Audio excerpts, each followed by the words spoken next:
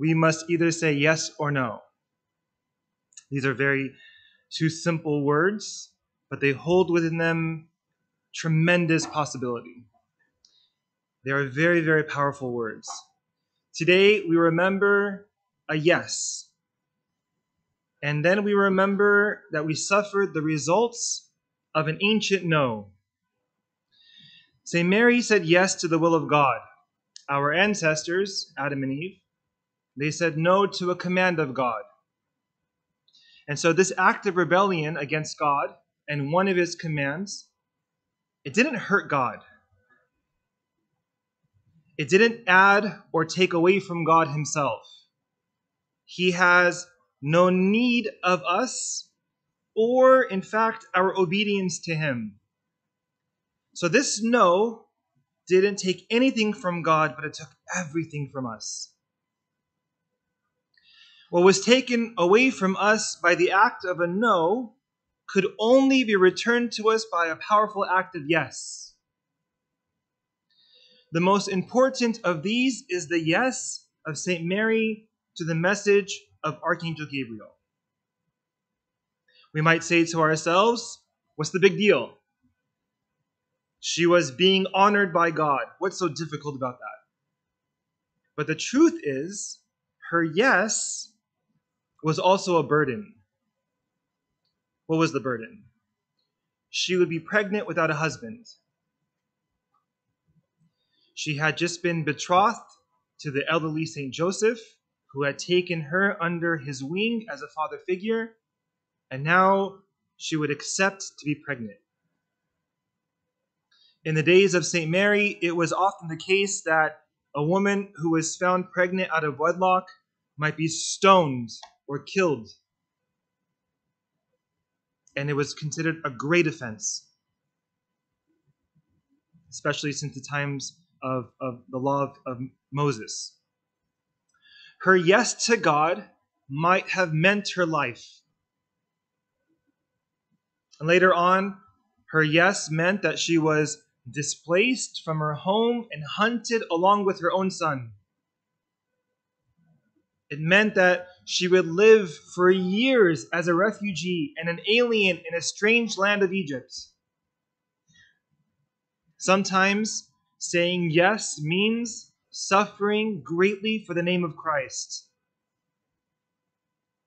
Thousands of martyrs of our holy church remind us that oftentimes our yes to God is kind of like a death sentence. When our heroic men and women and children were asked if they would worship idols, they said no. When they were asked to deny their faith in Christ, they said no.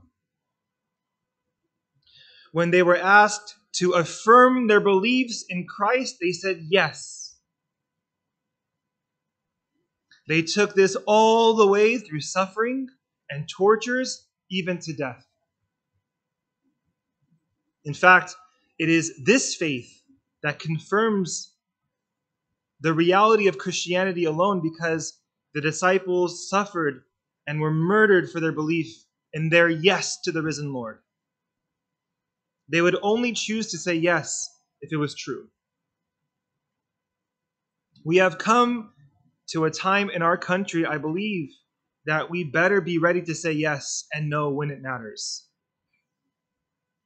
We have come to a time when we need to be prepared to give an answer when it's increasingly inconvenient to do so. When we are increasingly risking our way of life and our jobs, our reputations, our friends to do it. There's many examples of this. We should say no to the idolization of the sexuality and the ways that has been twisted in our culture. We should say no. We should say no to a sacrificial culture that says sacrifice everything, including our families, only for the pursuit of success and wealth. We should say no. We should say no to the endless distractions of prayer. We should say no to the endless excuses that keep us away from the church. We should say no when a coworker or a classmate uses the name of Christ in vain.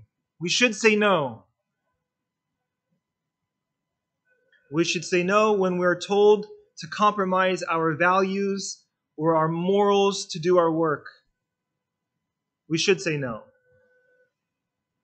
We should say yes to everyone who asks us if we believe in God.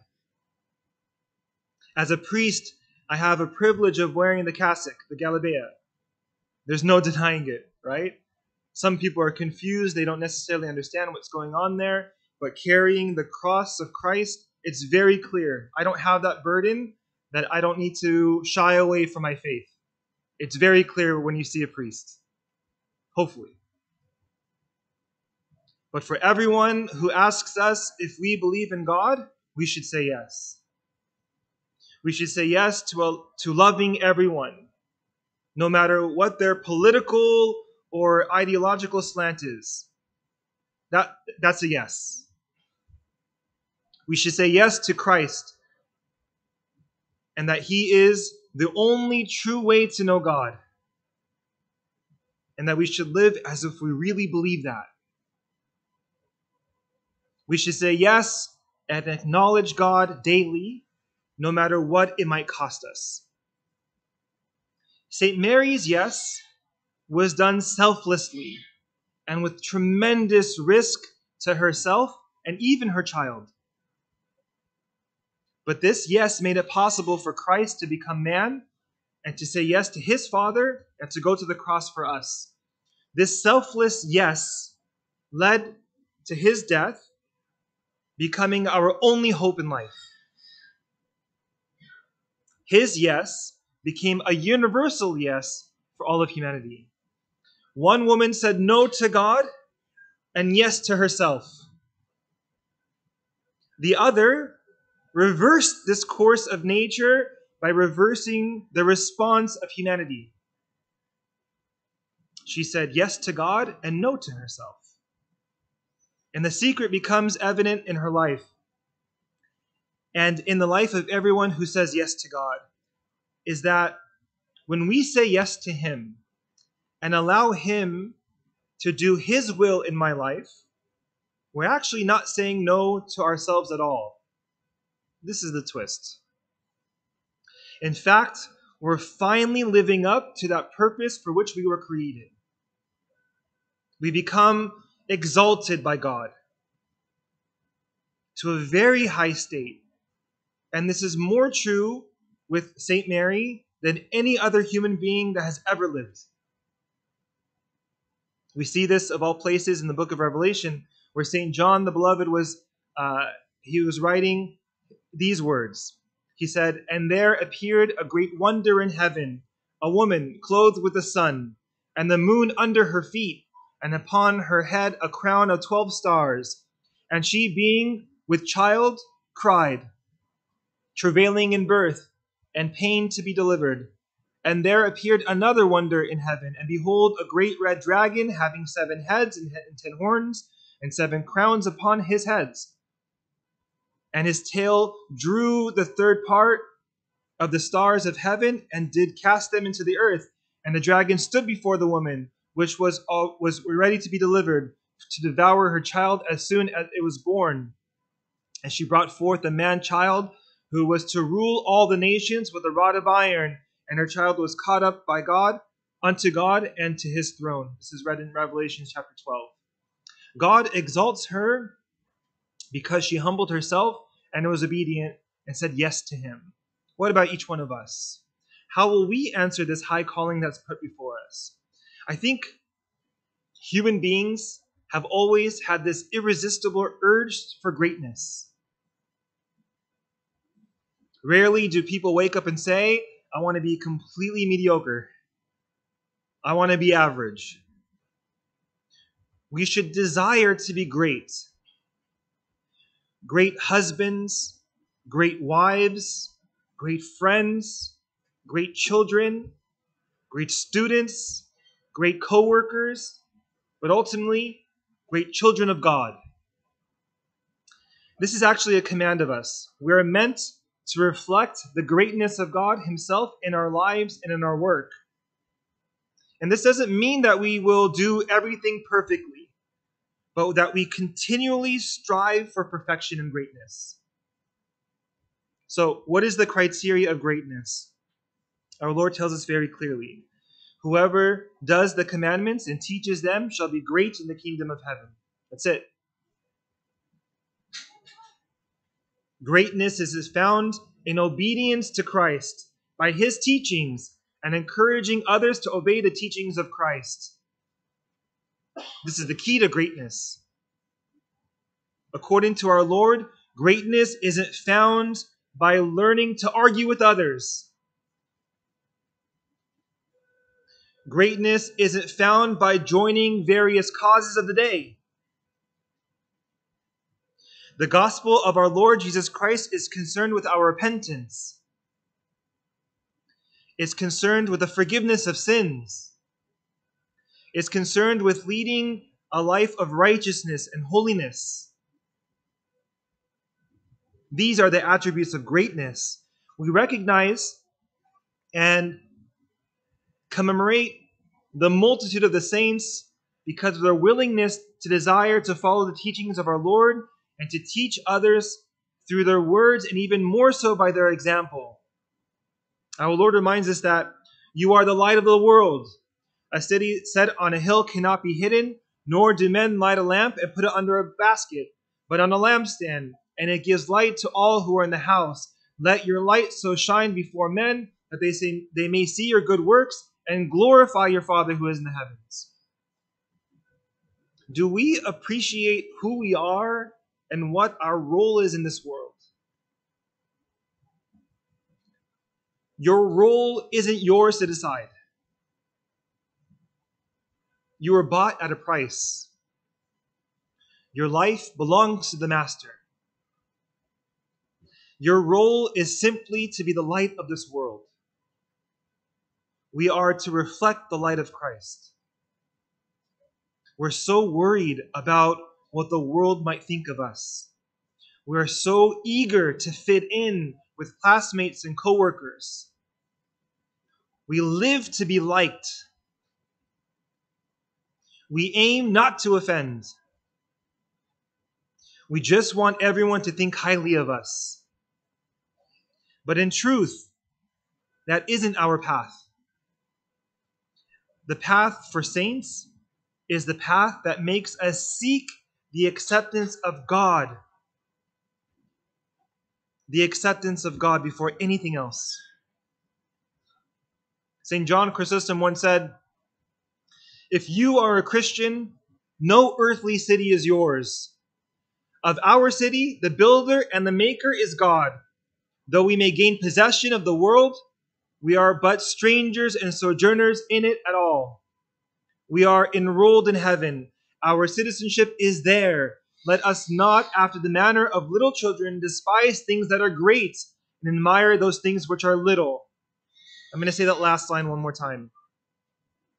Let us not, after the manner of little children, despise things that are great and admire those things which are little. You are the light of the world.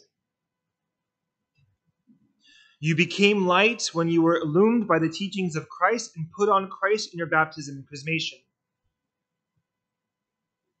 You now carry the light of Christ with you at all times. Sometimes the light that we carry is a tiny, barely lit wick. At other times, the light that we carry is enough to shine light on everything that we are near. Our ability to be the light is a reflection of our love of God and the teachings of the only begotten Son, our Lord, God, and Savior, Jesus Christ. I want to share another word from the saints. One of the great modern saints, St. Nectarios of the Eastern Church, he said, "Christians, have we understood the great responsibility that we have taken on before God through baptism? Have we come to know that we must conduct ourselves as children of God, that we must align our will with the will of God, that we must remain free from sin, that we must love God with all our hearts and always patiently await union with Him? Have we thought about the fact that our heart should be so filled with love that it should overflow to our neighbor? Do we have the feeling that we must become holy and perfect children of God and heirs of the kingdom of heaven? We must struggle for this, so that we may not be shown unworthy and rejected. Let none of us lose our boldness, nor neglect our duties, nor be afraid of the difficulties of spiritual struggle. For we have God as a helper who strengthens us in the difficult path of virtue. St. Nectarius reminds us of what is really important, which is the kingdom of God that we seek. Our Lord Jesus Christ tells us that He tells us what it will take for us to be considered great. There is no thought for greatness in this life. The greatness of the world looks like foolishness to men. There is no doubt that the greatness of the kingdom of heaven looks like foolishness to the world, since that is precisely what we will see with the cross of our Lord Jesus Christ. Greatness through obedience, humility, greatness through sacrifice, greatness with surpassing love. Let us remember the words of St. Paul. He wrote, for Christ's sake, I have suffered the loss of all things and count them as rubbish, in order that I may gain Christ and be found in Him. To me, one of the greatest examples of greatness is seen in the reflection today, when we think about the yes of St. Mary. So to conclude, all of what I'm saying requires patience. This world, it wears us down. It wears us down with distractions and shiny things. And we find ourselves living in pleasure and comfort, and it's really easy for us to get complacent and to get negligent in our duty. But the church teaches us that we are to continually live our minds and our hearts directed towards God. You belong to Christ, and your life can be a witness to God's goodness and love. Your life can also be a path and a conduit of grace and healing and salvation that God can use in the lives of many others. What is required of us is to trust God with our lives and our most prized possessions, such as our minds, our time, our attention, our children, so that He can bless them and return them to us. Notice, I didn't talk about cars or house or bank accounts or any of that stuff. And so God has not ceased to bless us with His dedication and His faith and His love. God exalts St. Mary because she humbled herself and was obedient, and she said yes to Him and His will. What about each one of us? May we live firmly in our faith, in the spirit of obedience, as children of the one who is the source of all good things. And may God give us the grace to do so. And glory be to God forever. Amen. Alleluia, Alleluia,